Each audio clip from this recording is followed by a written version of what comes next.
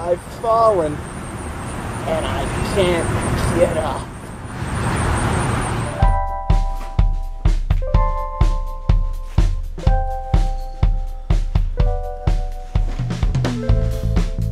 Fallen Titans is a series that I have a weird relationship with. Back in 2017, when I first started to blow up, I was known mostly as a drama YouTuber. I would do videos about YouTubers with big names and big search results, and I would draw in the clicks from those audiences, be it fans of those guys or people who wanted to justify hating those guys. And one day I had this idea where I could do a video instead about YouTube channels that I used to watch when I was a kid. And so I started writing it. It started off at 10 pages, and then it was 20 pages, and then it was 60 pages, and by 2018 I had decided to make it its own standalone series. Specifically, I wanted it to be a 15-episode series covering every notable forgotten YouTuber I could think of, and in chronological order. We'd start with Ray William Johnson, and then the final episode would be about Leafy is Here. Then there'd be a bonus episode about regular celebrities who started off as YouTubers, and then that'd be it. I just stopped doing the show. But as I continued to do YouTube over the years, it quickly became apparent that Fallen Titans was my flagship series. Whenever I would do a video for that show, it would do crazy well, and all my other content would then do okay, just by association. And I sort of realized that if at any point I ended the series, it could potentially be the death of my channel, even if it wasn't making me happy to keep doing it anymore. It's probably not a good idea to ever talk about this, ever, like ever, but a couple of years ago, I was hashtag cancelled by the commentary community for saying that Ben Shapiro is bad, and saying that I said transphobes should fuck off and unsubscribe. Oh yeah, and then there was like a thing with a monkey. Basically, I said a series of hot takes which were extraordinarily controversial for the 5 whole months between when I said them and when everyone else started saying them.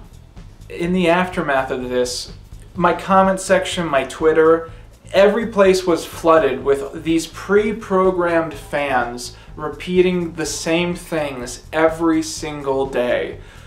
You're a Fallen Titan now, Quinton. Make Quinton Reviews Fallen Titans. And after a while, this really started to bother me. And it wasn't the implication that I had fallen, because I really didn't give a shit about that. What bothered me was that I never got to the point where I started feeling like a Titan. I always just felt like a guy. Like, you understand that the implication of calling me a Fallen Titan is that at some point there must have been like a 1-week period where I went from guy to Titan and then immediately to Fallen Titan. Why did no one tell me? I would have had friends over or something. But it was too late. I had missed my window. I am become fallenest of Titans. Anyways, this actually turned out to be a good thing in my opinion. Officially being declared a Fallen Titan by the cast of Johnny Test made me sit down and really reevaluate this series, what I thought it meant to be an ex-Titan, and more importantly, what I wanted it to mean. You see, I believe that Fallen Titans has accidentally pushed one of the worst aspects of YouTuber culture, the obsession with power for the sake of power, and worshipping power and influence as the sole defining aspects of what makes your content worthwhile and relevant. Or maybe that's reading a little bit too far into it. Maybe Fallen Titans is still what I intended it to be back when I first started working on it in 2017. A simple video series looking back at old YouTube channels I used to watch when I was a kid. But if that's the case, isn't that a little bit unfair?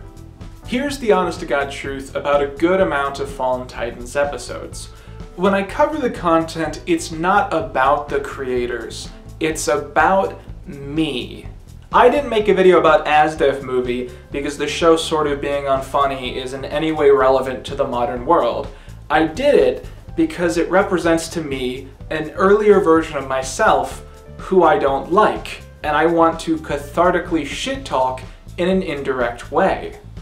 And when I really sit down to think about what I don't love about my current content, I think about the fact that it's a little unfair that I spend my career digging through the dumpsters of all these other creators when I haven't done the same thing for myself. And why? Because I wasn't famous when I was younger? Because I'm still not famous right now? That's not an excuse. There are no fallen titans. It's not a real thing. It's a random term I made up, named after a legend that was so lame that it got retconned over by more interesting legends that people actually care about. Fallen titans is a nebulous term. No one is a fallen titan, and thus anyone can be a fallen titan if I decide it that week. Basically, this is going to be an exploration into some of the things that I made before I did YouTube, back when I had dreams and aspirations.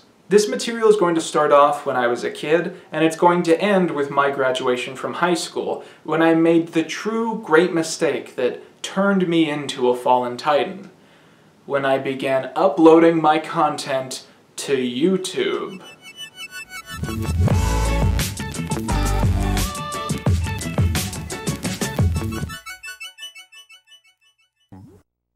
Hello, you think it could be? Checking. Hello. Thank you.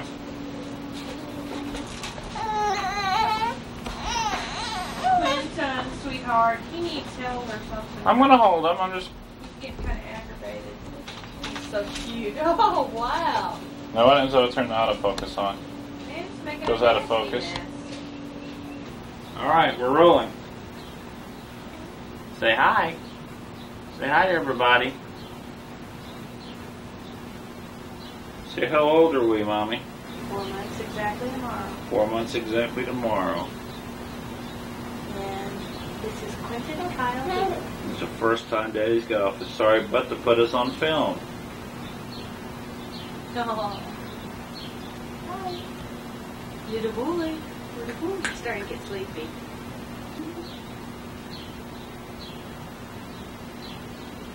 He loves his Like buddy. a bunny.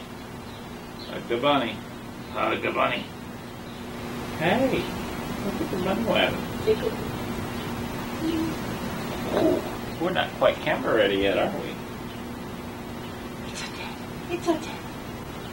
Take the camera and stand proud. So, a little bit of essential Quinton lore that I don't really talk about a lot on the channel. Before I was born, my dad spent several years creating a series of amateur home movies starring him and his friends. This quickly became his favorite pastime, and I would argue one of the strongest passions of his entire life. After he started having kids, he couldn't exactly keep the hobby hidden from us, so he started making edits of his movies which were supposedly appropriate for children, so we could watch those. As a kid, I grew up knowing these films inside and out. I saw them as exciting character adventures which covered every genre of exciting fiction that I could think of. Undeniably, a lot of my interests in fiction today stem a little bit at least from these corny 90s home movies that literally no one but me has seen, to the point that I often fantasize about being given the chance to readapt them for mainstream audiences. One thing I have started to notice as an adult is that there's the very slightest chance that my father's personal, ideological, and political views subtly found themselves slipping into the characters and world that I was being presented. Alright, I'm taking over. I want all your property. Well, why the hell should we give you all our property? Because I will kill you if you do not. Very good reason. There you go! Anarchy, abolish property, break it all, destroy the state, coup d'etat. But the biggest lesson that I learned from these films is that there is no litmus test for who can make a movie.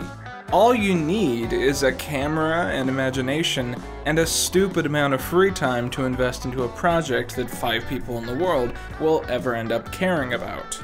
By the time I was 9, I had taught myself to video edit by hooking several VCRs into one another. While most kids were playing their Pokemans and their Digi-Dudes, I was firmly in the belief that if I didn't create a cinematic masterpiece by the time I was 11, I would be failing my father's lineage. In preparation for this video, I went back to my family home and basically started looking through as many VHS tapes as I could, trying to find some of those early creations I put together. This turned out to be very strange, as it was basically me rediscovering archives of my state of mind during puberty. Yeah, so I'm going through some of these tapes, and about half of them are really important things, and then the other half of the tapes will just be me dubbing off every Shoop-de-Whoop video I can find. These are historical artifacts that should be preserved. I wonder, I imagine some of these you can't find anymore, so I've got some lost media on this VHS tape. This is one of my snuff films. Oh my god, look what I found. Get on there. You gotta do that, guys. Head over to 4kids.com. And I did indeed find a lot of my early work. Most of it just passively unwatchable and impossible to explain.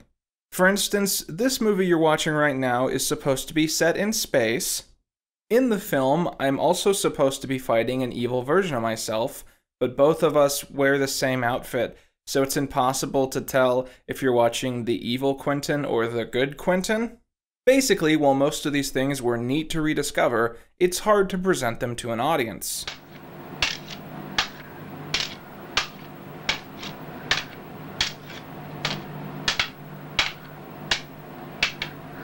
But after randomly grabbing more VHS tapes that seemed like they might be important, I finally found the one holy grail, which I had been specifically looking for this entire time. Lizardmen and Dragons, Part 1. Lizardmen and Dragons was my first film, the first time I created a narrative through video. It's the true origin of what eventually led to me having a YouTube channel. And it was also one of the only things I was truly proud of for some time. And so, ladies and gentlemen, I hope you'll join me in taking in my true soul magnum opus.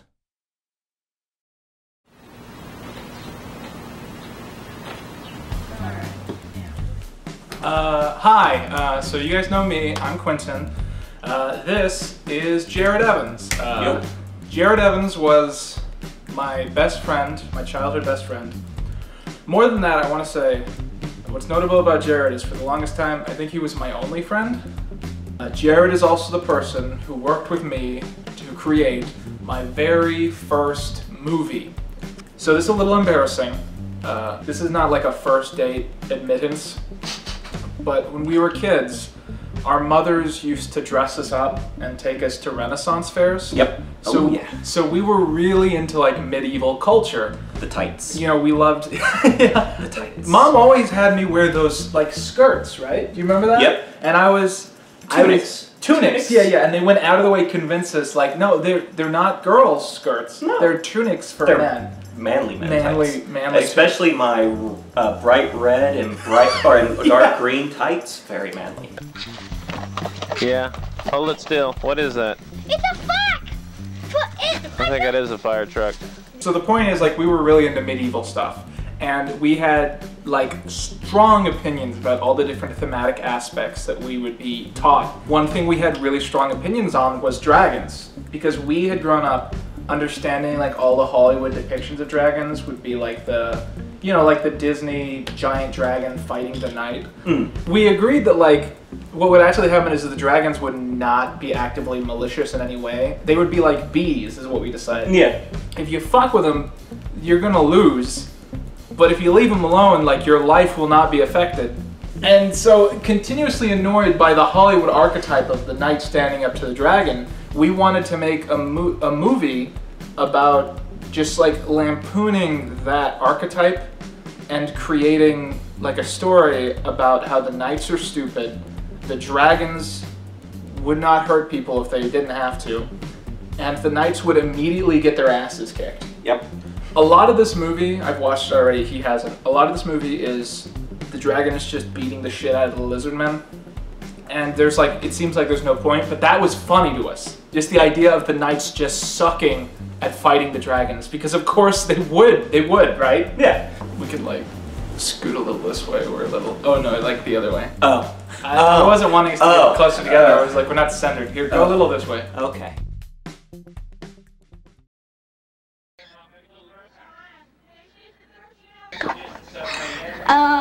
You should see the movie of what was it called again?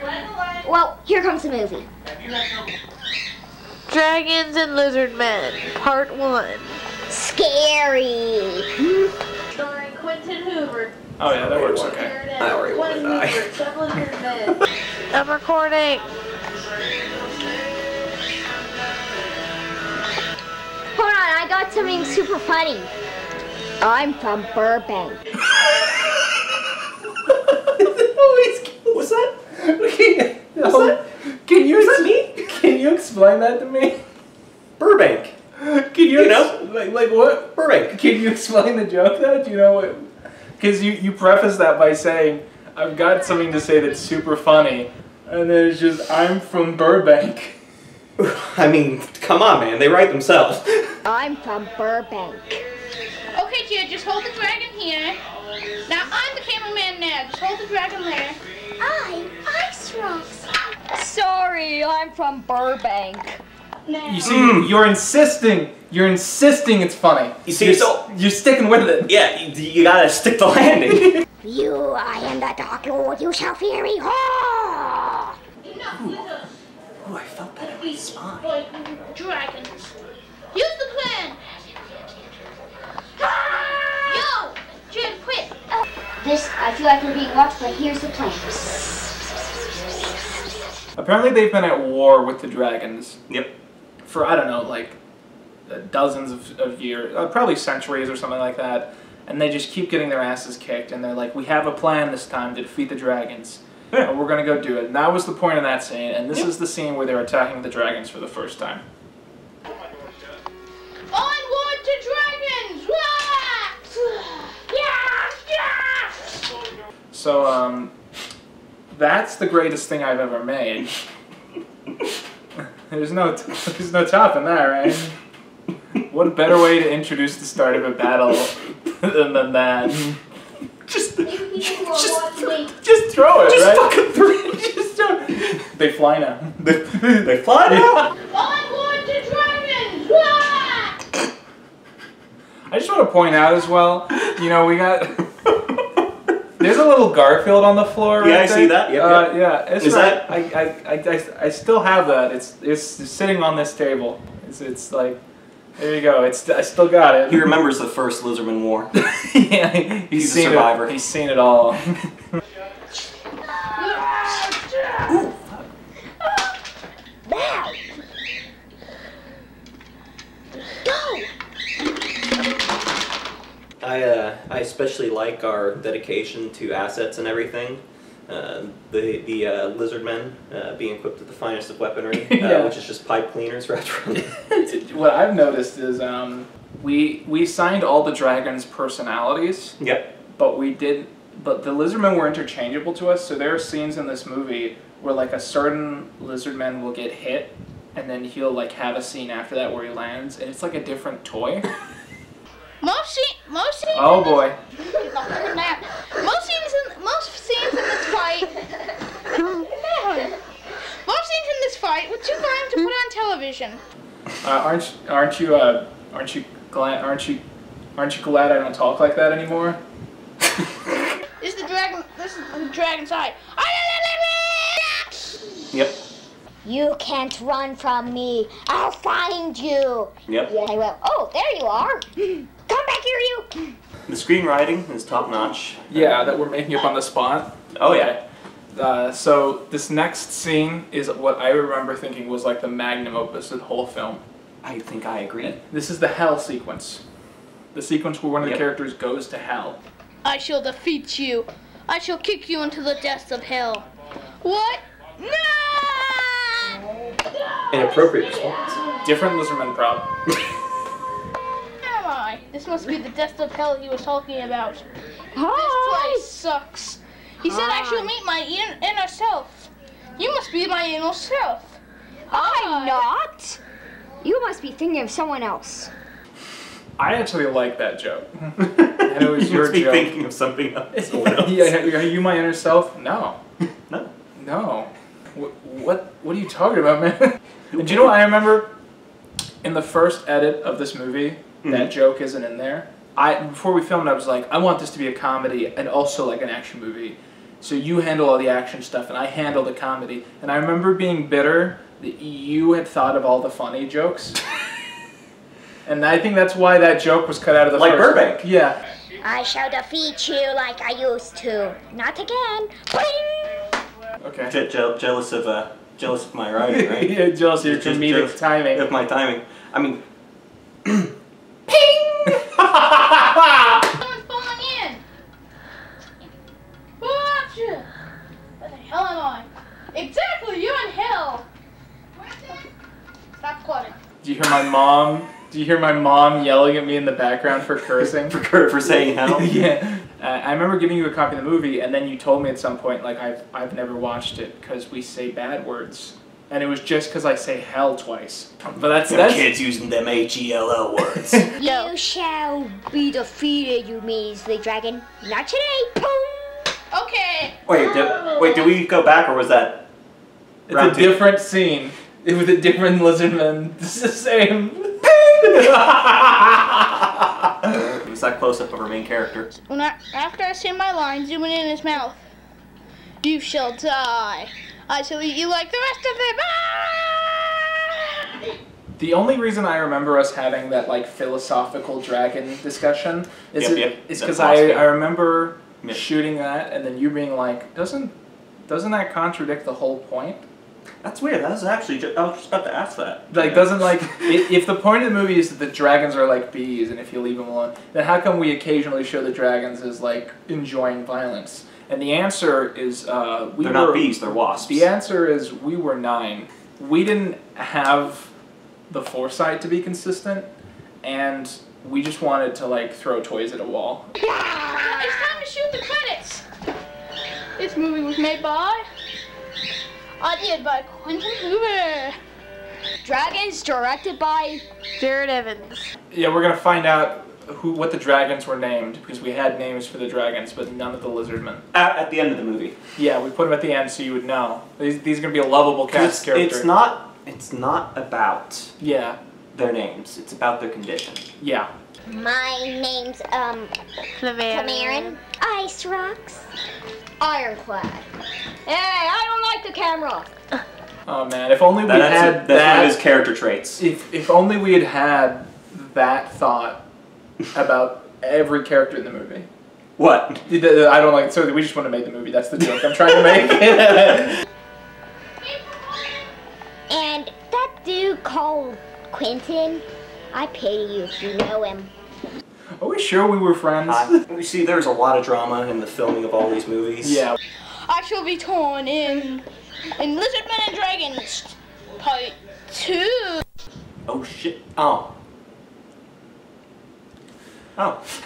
Yeah, this was always called Lizardmen and Dragons Part 1. Yep. Because in my head, it was only worth doing these movies if we set up a franchise. If it was an anthology. There's like a blooper which you can actually hear in the movie. And in the blooper, we're disagreeing over whether or not we should put an idea into the movie. And I'm like, we'll just put it in the sequel. Shut up, man. That he survived what he was attacked by. We can do that in the next movie. Oh. I just did it. I think it was my 7th grade that we like did the last official, like we shot something for this franchise. But we were still kind of into doing it every once in a while. Yeah. And then one day I had the idea where I was like, hey, I could like reboot this as a stop motion project because the dragons are like surprisingly easy to pose. Yep. And so I was like, could I have the dragons so I could shoot, because they were his toys. Yep. I owned the lizardmen, he owned the dragons. So we were in high school at this point. We went to the same high school, and I was like, do you still have the dragons, and can I have them to do a stop motion project? And it was like a secret teenage drug deal. They had the same tone. You brought them in a plastic bag, and you pulled them out of your backpack, and you handed them over, and you were like, no one can see me with these. So, I had a reputation I need to keep up as a band kid. Come on, man. Years later, it turns out... Oh, man. We still got all of them. Oh no. Yeah, it doesn't work. But there's a screw on the bottom, so I think you can. His belly used to light up. Yeah. Especially when you put his hat. He had like a Nordic. The wings are gone. Yep. But I went on eBay like an hour ago and I found like a listing that was just all the wings. So I'm gonna have the wings. You're gonna have the wings. But look how posable they are. We can do they can move their heads. They can wave. Imagine like a 9-year-old getting this for like a Christmas present. Yeah, that would have blown your mind. Yeah, and of course, the moment I saw something like this, I'd immediately be like, "Hey, we're making a fucking movie," you know that, right? No, you gotta recreate that epic shot. I am a vegetarian now. I will not eat the audience. It was really more eating the camera. Articles. I hope you guys are all. Oh man, my lip sync doesn't. The Lizardmen and Dragons reboot by Disney is looking really weird. What is his name? Ironclad? Yeah, Ironclad. I am Ironclad. I am endorsing Bernie Sanders for President of the United States. Yeah, be careful about that. We need a revolution in this country. Lizardmen, dragons, humans, all bounding together to change the world. Remember the voice. Come on, you got this. I'm Ice Rocks. Sorry for any offense. I have no idea where any of the Lizardmen are, but I don't care. Yeah, that's... Just find some Star Wars models online or something. That's it! I can't take this anymore! I'm going on strike!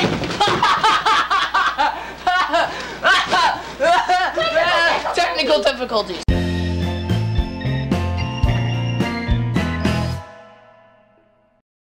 Alright, and so now we're going to look at some things I made in high school, which are sort of mixed. Some of these things I'm proud of, some of them I think are just weird, and we're going to take a glance at a couple things.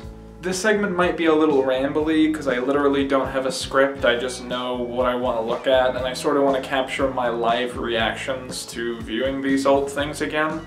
I think this works because the general vibe of this video is that it's like we're hanging out and we're just checking out some of my old stuff. I also want to publicly admit that the day I'm recording this is the 28th and I'm contractually obligated to have this out the 29th, so if the video seems a little rushed, that's probably why.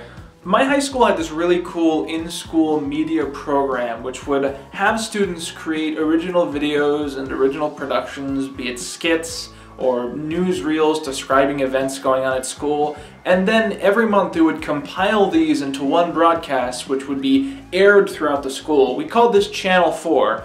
From the moment you entered the school as a freshman, the idea of being featured on Channel 4 or involved in Channel 4 was heavily coveted. I remember sitting in class and watching the screen as it showed recordings of our pep rallies, just scanning the crowds looking for like the tiniest pixel that I knew represented my head. And it was finally during my first term, I think as a junior, that I was given a chance to be involved in Channel 4 and to create a skit which was entirely standalone that was basically entirely about me. An elephant in the room we haven't addressed during this video is that when I was a kid, I looked like a girl. I got bullied pretty heavily over this, but I got revenge in the end by hitting puberty harder and faster than anyone else in my class. Anyways, the point of the story is that by the time I was in high school, I was a very large dude. I was super tall, you know, I had broad shoulders. I was overweight, let's just say it, and I didn't play any sports. And this really bothered people. And the reason I didn't play sports is just because I wasn't interested, and also because the sport everyone wanted me to play was football, and I like my brain working. So anyways, yeah, I wasn't in media, but these kids in media that I knew were like, we're gonna make a whole series of videos about the fact that you don't play sports. And that's what we're gonna watch right now. What if Q played sports? So Q, I wonder why Q doesn't play any sports, like track or cross country. Yeah, they really should. The track team isn't looking that good. Dude, Q, what's up? Why don't you run track this year? We really need you. I love the aura I'm giving off in this scene. Like, I just have chosen not to contribute anything. I'm like a genie in like an old sitcom, like, we've entered a dream sequence.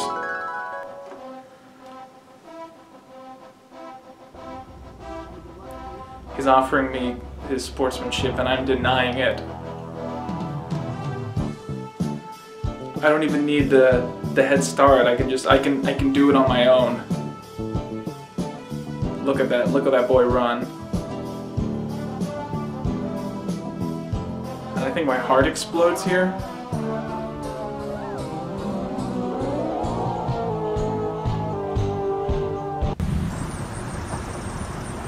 I've fallen and I can't get up. So a little piece of context is we had a film teacher that taught like film theory at the high school, and his name was Mr. Roof. He's one of my favorite people in the world, and he was and is obsessed with Christ figure imagery in movies. And so anyone that took a film class with him like had a running joke, or when we would then create our own films, we would put ridiculous Christ figure imagery into our own works. And that's why I'm doing like an obvious Christ pose here. I think it was a semester or two after that I officially got into the media class, and I was able to create my own things instead of simply working on someone else's projects. If you ever saw the Internet Historian collab that I did with him, that's how Quinton Leap came into existence. But I want to stop real quick and tell a little bit of a funny story that I remembered today. Alongside Channel 4, media also did something called the afternoon announcements basically every single day. And this was a video broadcast we would do live, basically listing off any updates about the school that students might need to know. This could be something as simple as bus 15 is now bus 42, but it usually just tended to involve things like clubs and upcoming events. Out of all the jobs you could do on the afternoon announcements, my favorite one was designing the PDF that would actually show you all the text and images representing whatever was being talked about. The reason I like doing this is because I got to insert a bit of humor into each slide. Like if this one was about the ACT, I could show a picture of that popcorn that says ACT on the front. Anyways, like a year into me doing this constantly, one of the announcements that we have to report on is that the Harry Potter Alliance is doing something, like they're meeting in this club room, or, you know, the club dues are in, whatever. And so I make the PDF doc, and I put up an image of the cast of Twilight. I did not foresee how mad that would make them. The way they responded, you would think that I had made fun of their dead mother live on the air. And they marched down to the media room, and they waited. The teacher was very busy, talking to like 20 people. They waited like half an hour just to like confront someone about the disrespect to their organization because someone had put up a picture of Twilight. Mr. Cooley was the teacher at this point, and he said, Quinton, for now on, you know, when it comes to the Harry Potter Alliance, those guys, you know, they got a lot of power and they get really mad. So, you know, if it's an announcement for them, put up a picture from Harry Potter. So the next day, I put up a picture of Cedric Diggory, and I was not allowed to work on the afternoon announcements ever again. With that, I think it's time that we talk about the most important thing that you could do as a part of the Channel 4 team. That being Prom Promise. Prom Promise was an annual thing that our school put together, essentially encouraging students to be careful around prom night because, you know, every few years there would be a car accident or an overdose on prom. And basically the teachers and the principals wanted us all to remind the students to be careful with a sort of cautionary tale, a short film about how things on prom night can go really, really badly.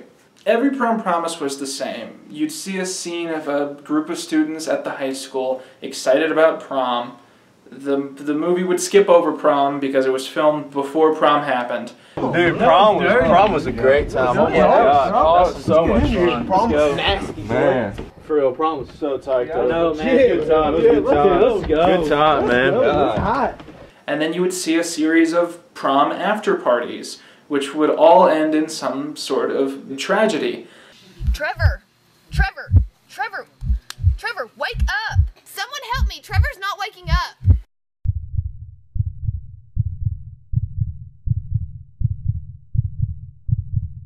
Give him some water, he'll be alright. Good. Have any of you all not drank? The problem with Prom Promise, to me at least, was that it never actually introduced you to any of the characters in any way that was memorable or interesting. it would presume that you were a senior at the high school and that you knew the popular kids, and thus that you were invested in the question of if one of the popular kids was going to die, or was going to go to jail, or was going to get pregnant. And so the basic setup of a scene would be, you see a bunch of kids at a party or something happens that might make you emotional, and then sad music plays. Just the students look up popular sad songs and then play them over scenes which they hope come across as sad. My life will never be the same because of the decision I made that night.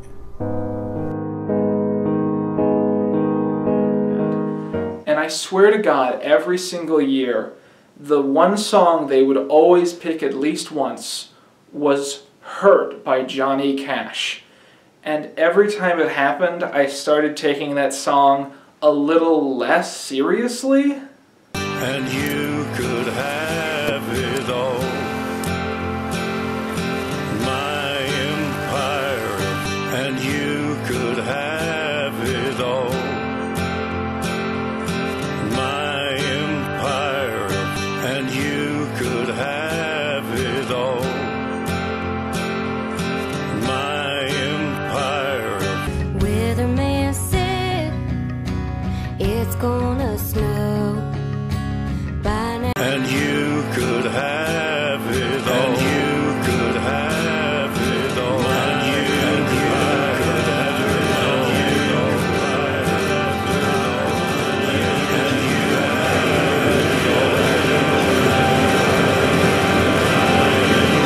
all. Prom was supposed to be a night we wanted to remember. But now it's a night we wish we could forget. And you. Basically, by the time it got to the point that my senior year was putting together our own prom promise, we all agreed that we hated prom promises. We hated everything they represented during our first 3 years at the school. And we basically decided we wanted to make the anti-prom promise. For better or for worse, it was the opposite of what every prom promise had been before. And the main difference to us was that we didn't want to have this huge cast of characters that just get knocked over like dominoes. We decided to focus on a select few characters. And did that make a good movie? Arguably no, but it made a movie that's easier to talk about, I feel. Alright, I'm finally ready to watch this. I'm really nervous because it's been 5 years since I made this, it's been 5 years since I graduated, and I'm really worried that it's going to be absolutely unbearably bad. And I'm going to be really embarrassed by it. But the good news is that this prom promise was very much a collaborative effort. It wasn't just my movie. I mean, we had 2 directors, we had 10 people working on the scripts and the concepts. So if there's anything in the movie I don't really like, I just won't take credit for it. So this movie might be unbearably horrible, but I'm really proud of what I did with the first 45 seconds. Tonight, I'm gonna have myself a real good time. I feel alive. And the world, I'll turn it inside out, yeah. I'm floating around in ecstasy, so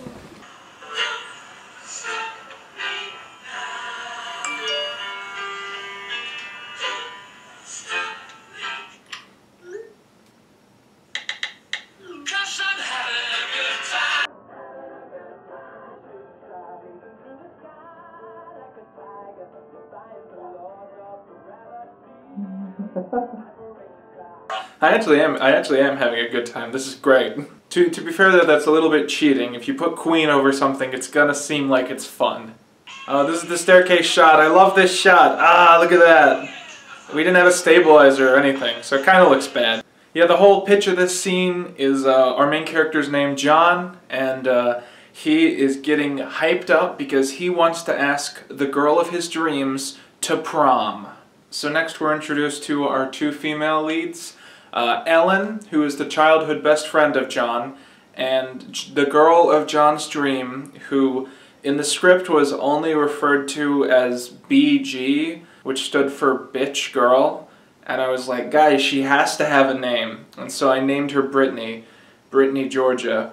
It turned out during production that I was not good at writing teenagers, so I was not allowed to touch the script. And the dialogue in this, I think, gets pretty bad, which is funny considering how worse my dialogue must have been.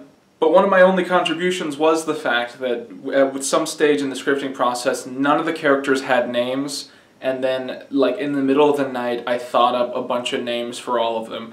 And they were all based on stupid inside jokes. Like, I thought it would be funny if we had a character named Eleanor Lane, like a combination of Eleanor Rigby and Penny Lane. And then I thought it'd be funny if we had a character named Joe Say, like Josie and the Pussycats. I had not slept in days, okay? And so throughout this whole movie, all the characters exclusively will use their first names because their full names are like dumb jokes that the audience would groan at if they actually heard them out loud. So John's best friend Ellen is taking BG to his promposal. He's going to ask her to prom. And when he does this, she reacts very negatively, almost in complete disgust. Oh no.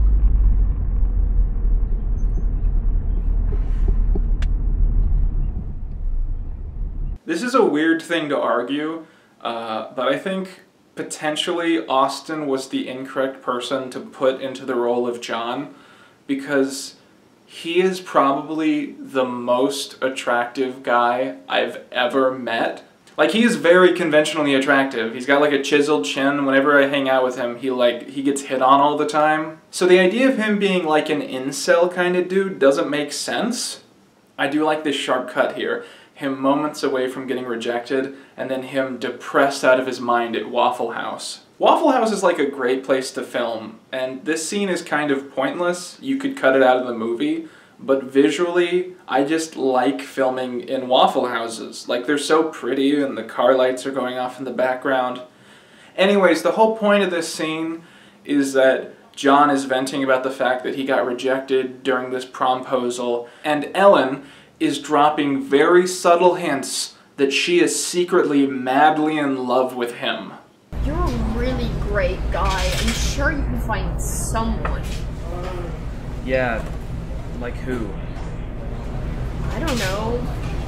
Maybe someone you wouldn't expect? I don't know where I would even begin to look for someone else. Probably wouldn't have to look very far at all. It's just, I've been in love with her for as long as I can remember. Is this a Disney Channel original movie? So John is still convinced that he has a shot to take BG to prom, and then we sharp cut to a classroom where she's getting asked out by, you know, two characters. See if you can tell the moment where our teacher stepped in and changed the editing of the movie. They bump hips, bump butt, bump hips. Oh, something's cut out here! And now they're walking away. Hey, Ellen. It'd be excellent if you want to prom with me.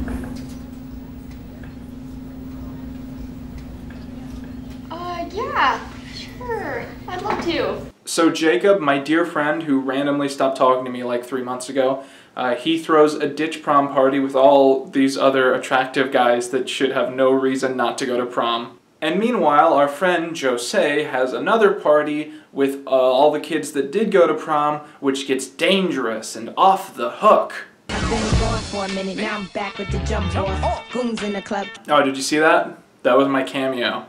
The curled up hairy arm, which is distinctively mine, that's my cameo. Also, you might be wondering, Quinton, how did you film this party and get all these great actors to look like they were getting drunk and high?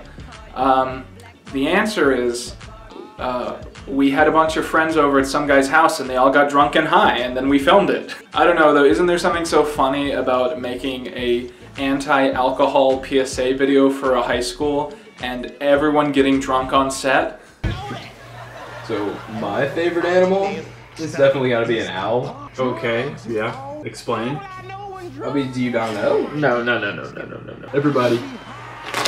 I don't give these to just anybody, but I'm gonna need you to take a bagel chip. I've had 10 already. That's a lie. You got, okay. Now, This bagel chip represents my body. So I played that clip because it's the last fun thing that happens in this prom promise. It's also pretty much the last thing I worked on because I really didn't approve of the rest of the movie. I should put in like a content like trigger warning here. If you have any like traumas or triggers related to sexual abuse, you should probably skip like 5 minutes in. And even if you don't, like I don't like this part of the movie. There was this weird thing that happened the first day that we were planning this, where we all got together and we all had like passionate ideas about what we wanted to bring to the table for this movie. And I was going on about how we need to like develop these characters and have scenes just exploring them and giving them depth beyond just being recognizable people in the school. And, you know, to try and get you invested in their lives so when something bad happens you care. And then Robert, the other director of the movie, he said, we should have the female lead get sexually assaulted. And I was like, that doesn't sound like a good idea. And I didn't even like fight it that hard because I kind of presumed that the school would not let us do that, but it turns out we could have done anything we wanted. We don't show anything. We show the main female lead ending up like drunk and alone at a party and her getting like dragged off out of scene into a closed room. And then we just see like a visceral, upsetting phone call between her and John, which is acted so well that I can't watch it. I've realized recently when I mute the scene, you can tell what's happening and it's still really upsetting, so I often think we should have just had the scene play with no audio. You know, me, Austin, and Robert, we weren't that close before we made the movie, and by the time it was over, we were kind of like friends for life, and anytime all three of us are in town, we make sure to meet up and catch up. And you know, we had this interesting conversation where he talked about the fact that he regrets doing that storyline because he feels like in an era of Me Too, it's really important for victims to tell those stories and not like, you know, 3 18-year-old white dudes. And this weird thing happened where I suddenly found myself defending the storyline. Like in 5 years we had totally switched positions on this. Because my argument was that our senior class, especially, was filled to the brim with this hyper-masculine attitude about, like, the survivors of abuse. Very much the he said, she said argument, where things would happen at the school that were really messed up, and they would sort of shrug and say, hey, it's not my place, why would I care? And when you saw those dudes in the hall after the movie was done, they were as pale as a ghost. It was like it was the first time they'd actually thought about what it would be like to go through something like that. And so I think it was good, not that we made that storyline, but that we made some chuds, like, think about how bad assault would be. After the phone call, John freaks out. He realizes he has to go find Ellen, even though he's super drunk, and he gets his keys back, and he drives out of the garage, and you can tell he's just, like, he's not fully conscious of what's going on, and he's just struggling to drive. And then, of course, as happens in every prom promise, there is an accident. And, you know, we cut the black, and for a few moments you think, like, oh my god, that guy is dead now. And instead of that, we fade up on this scene of him in bed, and he's crippled below the waist. A single tear drops down his cheek, and Ellen is next to them. This is where the movie ends. That's it. Just these people's lives are ruined, and we don't have anything else to say about it. And you could have it all. My empire.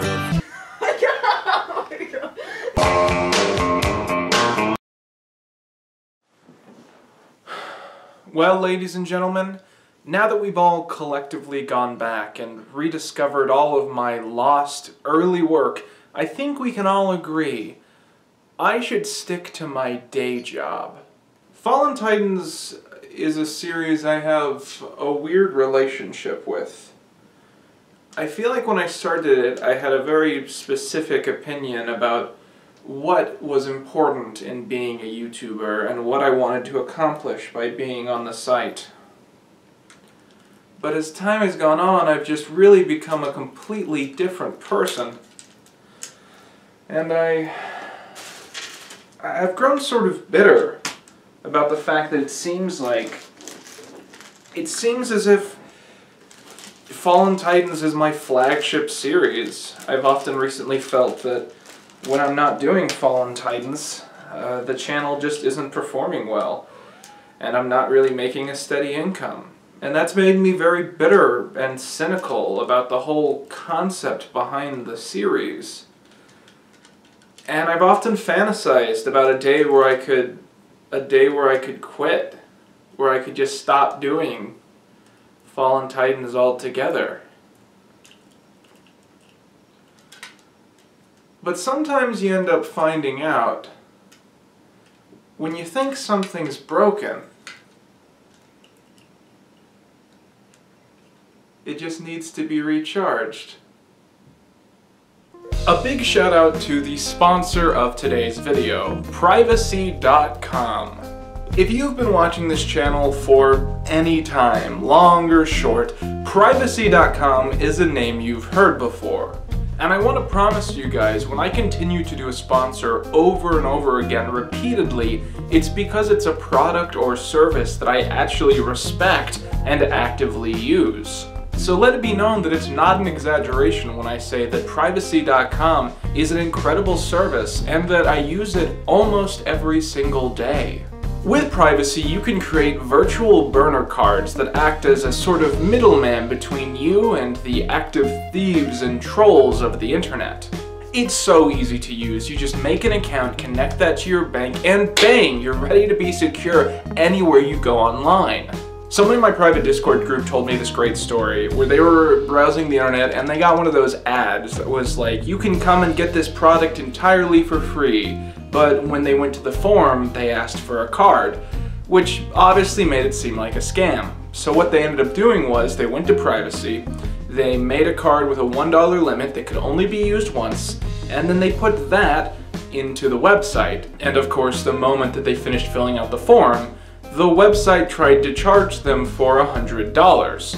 And the great thing about that story is that if that website has pocketed that card info and is intent on selling it or reusing it in any further cases, it just won't work. It's entirely useless to them. But I've also realized recently one of the greatest features is that it's connected directly to your bank. It's not going through your debit card. So whenever my debit card is acting wonky and is just randomly not working on a website or something like that, I realize I can just go in and use my Privacy card and it usually works. For instance, about a week ago, I wanted to order a Blu-ray of the Super Dimension Fortress Macross Do You Remember Love, which was one of my favorite movies as a kid that I recently rediscovered when shuttling through these old VHS tapes. But the problem is that the Super Dimension Fortress Macross Do You Remember Love is sold exclusively in Japan because of Harmony Gold. And the Blu-ray doesn't have any English dubs or subtitles, but I've seen it so many times that I kind of know what everyone is saying. The point is that I had to go to a Japanese website to buy this thing, and every time you try to buy something on a website not based in America, my bank just freaks out and freezes my card. But I was able to use Privacy as a backup, and I got to order it anyways, as you can tell by the fact that it's in my hand. But yeah, use Privacy.com to buy yourself a lot of anime. That's my pitch. Additionally, if you really like the service, consider signing up to Privacy's Pro and Team accounts. With Pro, you get 36 cards a month and 1% cash back on all your purchases, and with Teams, you get 60 cards a month and a personal manager who helps keep your account secure. But remember, you can still use the free version of the service, which will get you 12 cards a month without you spending a single penny. And you can check all this out at privacy.com/Quinton. If you go right now, you're going to get $5 credited to your account entirely for free. That's $5 you can spend anywhere you'd like, whether you want to pick up a Macross Blu-ray, or you want to donate to my Patreon, or you want to buy one of these dragons on eBay. You can do whatever you want. That's $5 to spend anywhere you want on the internet. Once again, that's privacy.com/QUINTON. While I was writing this script, I was using Google Docs, and somehow one of the people that did a hit piece on me all those years ago, he got sent the script, and he started leaving a lot of like really weird comments all over the script, and we were just all really bemused and just making fun of it, because they were all things like, "But what did you learn, Quinton? How did you change? How did it all make you a better person? How are you not the same person you were back then?" And I was just like laughing at it, because I was like, what the fuck, man? Like, all that drama happens and you expect to come in here and you think I'm going to be talking about it like it was a Magic School Bus episode? Hey, Quinton, what do you say? We all want to know what you learned today. YouTube friendships aren't real. They don't see you as human beings. They see you as a commodity to be used to further their careers. The moment they no longer see you as that, they will stop talking to you. Never interact with a bad faith mob. They hate you by default. They will go out of their way to twist your words out of context and try and make you have a mental breakdown because it makes their cause better. Drugs are cool. I'll always say yes to do a lot of drugs. Go ahead and go to that box to the left. You're going to give this video 5 stars. Hit that like button. Click subscribe. We're trying to get to 350,000 subscribers by 2029. Leave a comment below about what you think the moral of this video was, because God, I clearly don't know. Alright, that's it. Video over. Here's more footage of me as a baby. Well, we got a rabbit now. We're hugging our rabbit now. We're tired of our rabbit, aren't we? Already tired of it. We're going to throw it on the floor.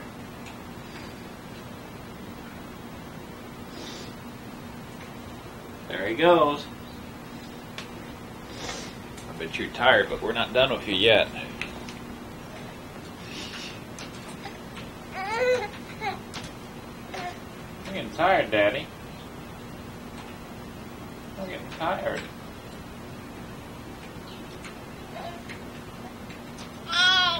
Alright.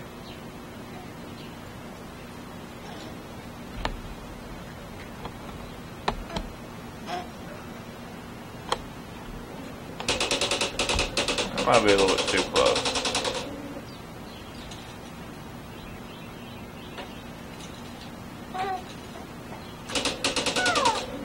I'll make you mad.